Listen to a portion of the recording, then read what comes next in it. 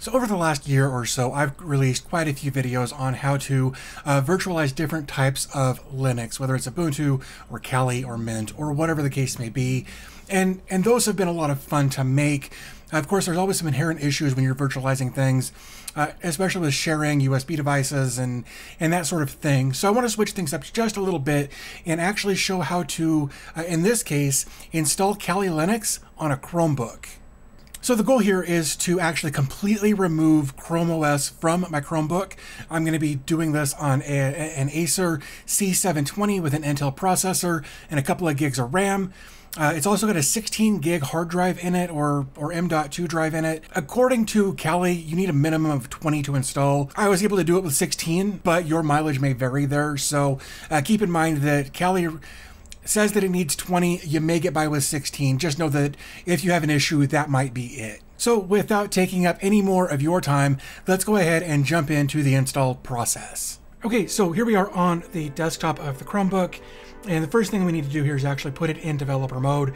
And the way we do that is by pressing and holding Escape and Refresh. We're going to press and hold those while we tap the power button. We want to make sure that we keep holding these buttons. Okay, so if you get this screen, the first thing you want to do here is press Ctrl D.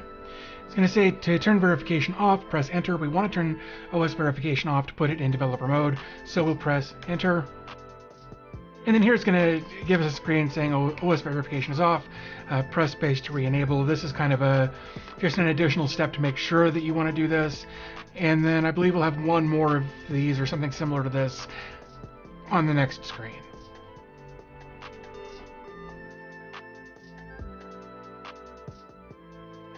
Okay, so now it's in transition mode.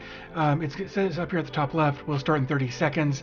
Again, this is another one of those, hey, just in case you didn't mean to do this, now is your chance to back out. And to do that, you just power your computer off. We're not going to do that. We're going to let this go. And here in a few seconds, this text up at the top where it says starting in 30 seconds will change to an actual progress bar. We'll see the percentage, the time that it's been doing its thing, as well as over here, how much time is left.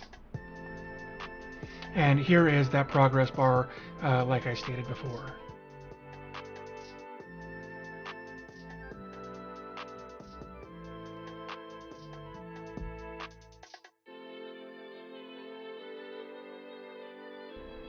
Okay, so now that we've put the device in developer mode, we're presented with this screen saying OS verification is off. And if we want to, we can re-enable that. We don't want to do that. We actually want to go ahead and boot into our desktop, so we can press Ctrl D.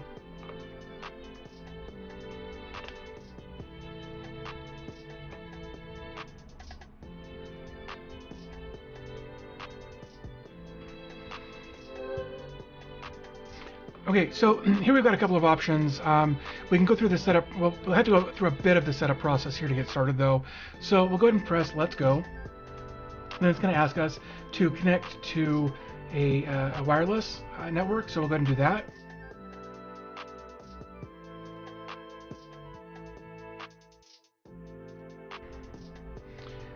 Now we're just going to accept and continue. This is all fine. And this is where one of those variations comes in. You can sign in, but I don't think that's necessary. What we'll do is actually browse as guest.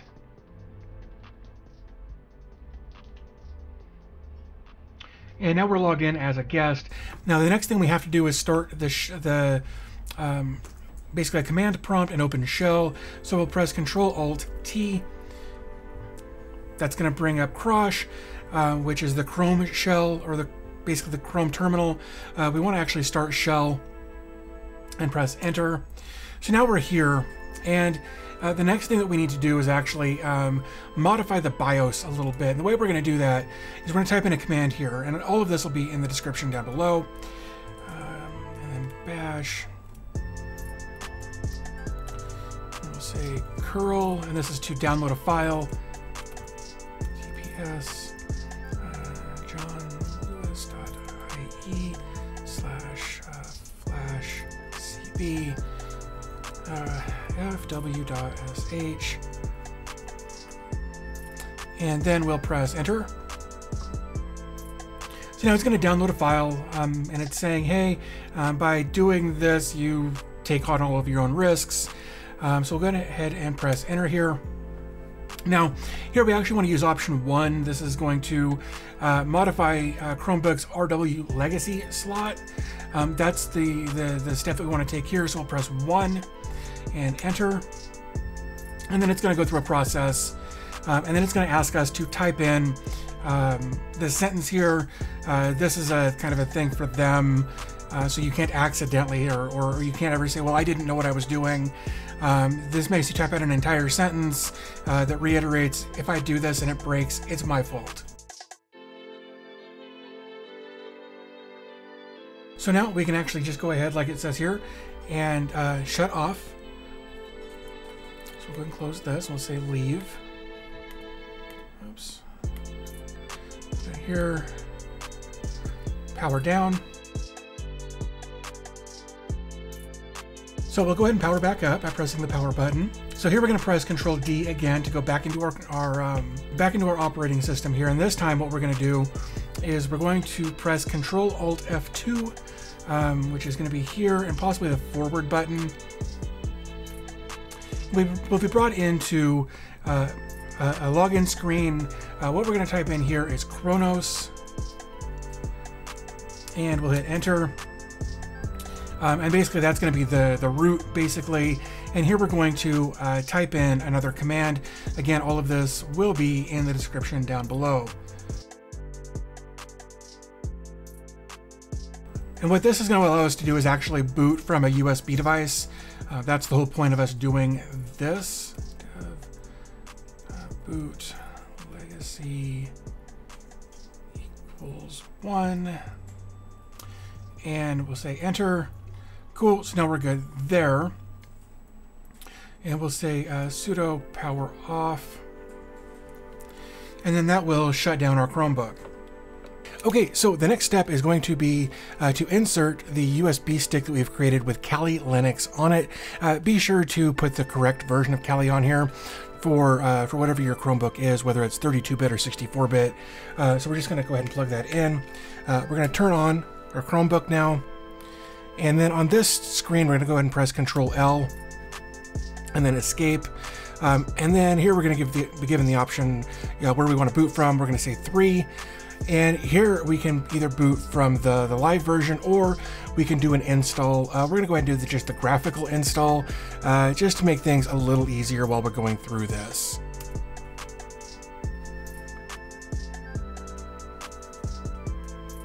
So here it's saying invalid video number. So we'll go ahead and press enter. And we're going to go ahead and go with 7. 7 seems to be a good number there for the resolution that we've got. So we're going to go ahead and try that.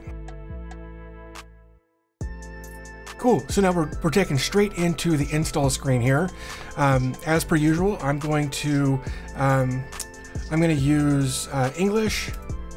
Again, United States. American English is fine for me.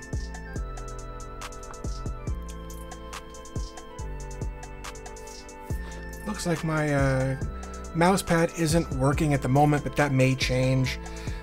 We'll go ahead and give it some time to see what happens here. Okay, and we'll go ahead and select the network for wireless purposes.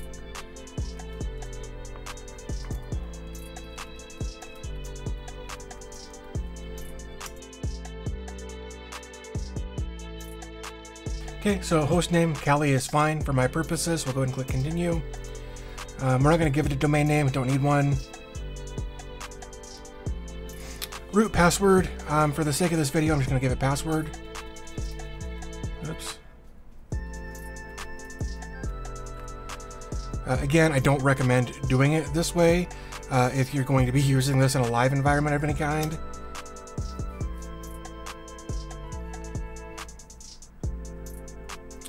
I am in Mountain Time.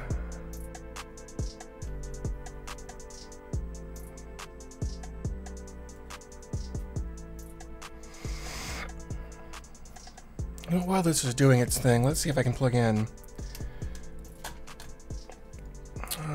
We're going to go ahead and say use entire disk. That's fine for this case because I've only got 16 gigs of hard drive space using the whole disk.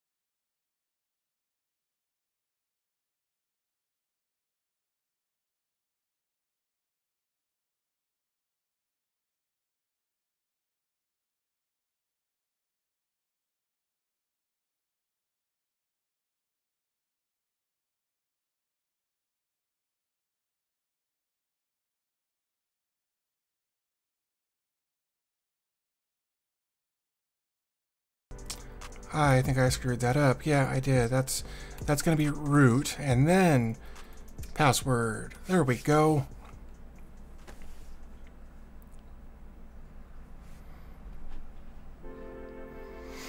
And of course, anytime you install a new operating system, usually the first boot will take longer than subsequent boots moving forward. So we'll just let this sit for a minute and pop up the desktop just that quickly. So, and now our trackpad works. This is actually me using the trackpad instead of the mouse over here. So that means that started working. So that's really cool. Here it's asking, or it's giving us the option, oh, it connected to our network. So that's awesome.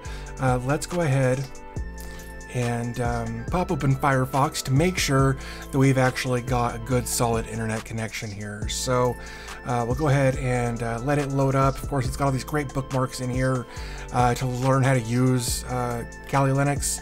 So we're gonna go ahead and delete that, and we're gonna say we'll go to fast.com. And there we go. It looks like we're hitting about 120 here. So not as fast as my network will go, keeping in mind that this device is 5 years old and it's got an older chipset in it. So the fact that we're still hitting 120, I'm really happy with.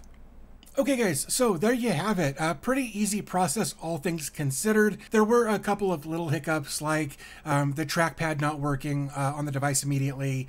Of course, that rectified itself once we got booted in, and it started doing some hardware updates and stuff like that in the background. So that all went really well. So I was actually kind of surprised that this worked, to be completely honest, because it's only got a 16 gig hard drive in it. But it did, and I'm stoked. Hopefully you'll have the same same results with yours that I had with mine. If you've got any questions or comments or any of that kind of stuff, definitely leave those down in the comment section below. If you've got a different version of Linux you'd like to see this done with, let me know. I'll be happy to make that video as well, or at least try to make that video depending on stuff.